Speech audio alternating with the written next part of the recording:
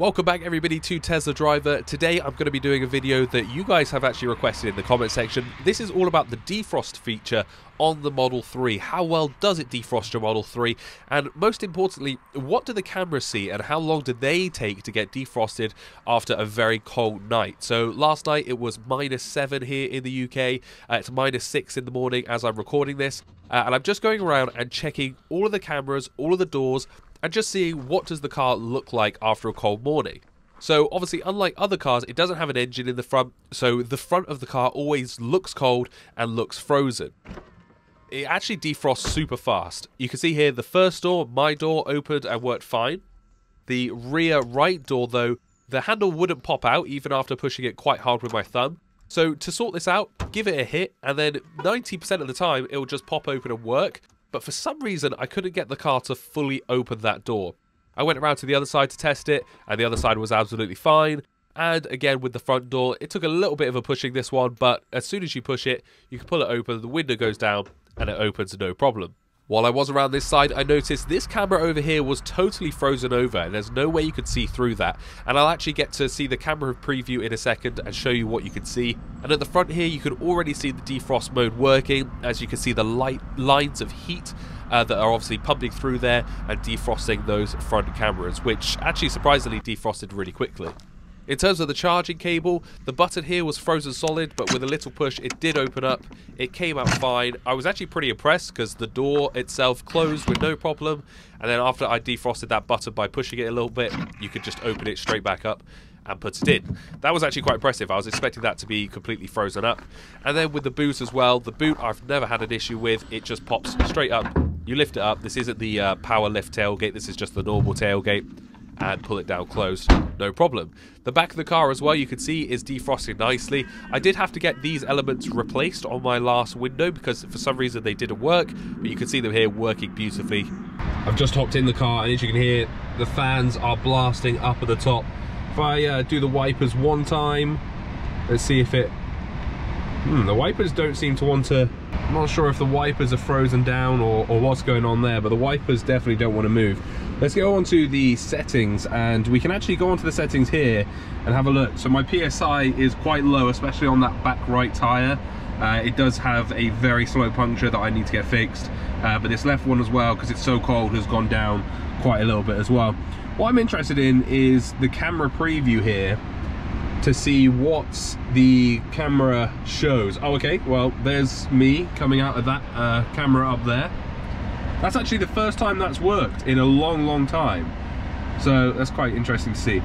So this is what it can see currently. The main camera is pretty blurry. The wide camera, it doesn't want to switch.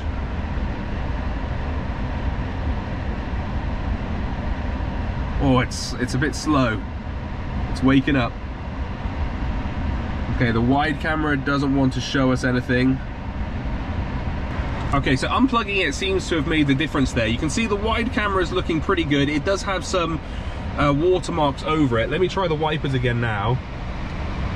No, the wipers...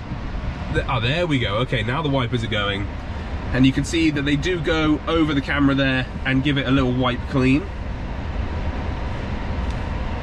Let's try the main camera again. Main camera's looking good. That's looking nice and clear. The narrow camera is pretty much the main camera, just cropped in another like 50% or so. Left door pillar.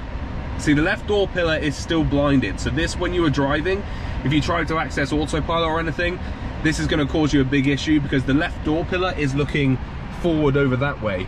And it can't see, obviously we can see out this window nice and clear now because it's defrosted. Let's try the left fender, which is looking backwards. I can't make out anything there, to be honest. There's the left pillar.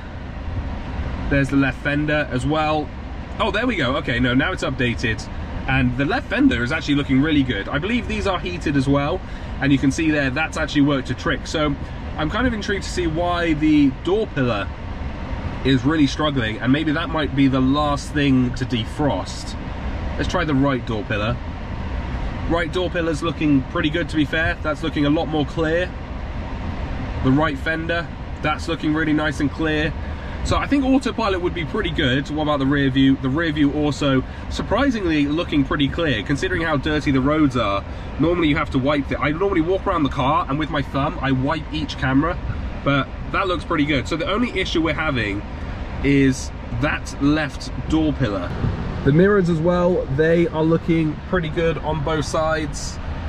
They seem to have defrosted and all the doors and stuff working. So let's just go have a look at this left door pillar and see what it looks like from the outside and see if it just needs a little wipe down. You can see this one for some reason is still frozen and it's actually not heated around the camera at all. If I give it a quick clean like that, you can see in the car, or you might be able to see in the car, that it's now clear. So just a little concern about that left door pillar camera not heating up at all, which I thought the heating element would have defrosted it. Interesting enough, the other day I did notice a tiny bit of condensation inside the kind of camera area, which I'll put on screen now. And I'm wondering if that means the heating element or whatever it uses to heat that side has kind of failed. That's something that I'll speak to Tesla about and see. But there we go, after about 13 minutes, we are completely clear. We are completely ready to go. The cameras are all looking great. Main camera, wide camera. It's a little bit glitchy when you switch between them.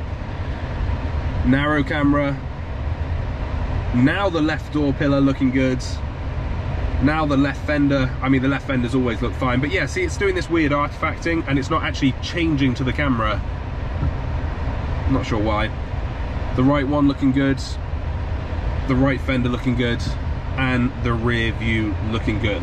So there we go. So yeah, that looks good as well. So that's the car fully defrosted. Takes about 13-14 minutes and it's lovely and toasty in here. I don't know where the temperature is. It says it's 24 inside, -3 outside, and the car's ready to go.